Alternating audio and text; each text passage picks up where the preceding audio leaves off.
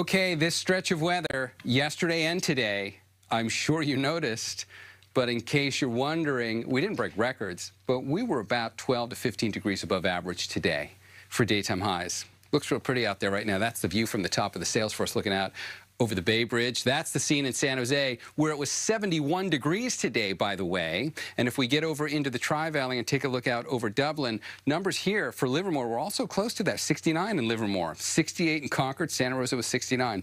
So with that 79 for San Jose being the top, I want to use Concord as the example for not only how far above average these numbers are, because the average daytime high for Concord right now would be in the upper 50s, and that's pretty much most of the Bay Area. So Concord's just going to be used as my example here to show you not only how far above average we are, but how these numbers are going to come down a little over the next 5 days. It was 68 for Concord today. Tomorrow it's 66.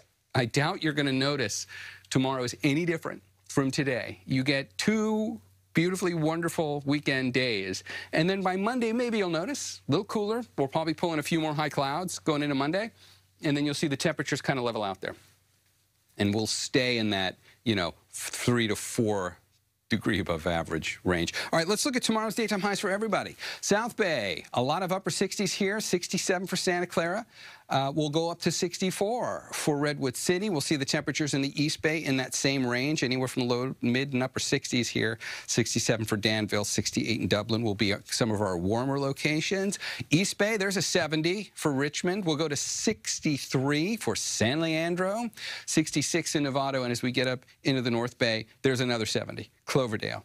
And a big picture perspective on when we might be able to hope for some rain, and that's really what this is at this point, because there are no significant storms coming our way in the long-range forecast. You can see the first one here is going to kind of fall apart. That would be for Monday, and it doesn't really get here. It really falls apart before it gets here. So we've got to look out to the next one, which, fingers crossed, gets here for Friday, and then that starts what could be a more progressive pattern with a couple of opportunities for weak rainmakers. So you can see going into the 7-day forecast there, we've got a chance the rain shows up Friday and Saturday, and then we'll see what happens after that. We don't want to get too far ahead of ourselves.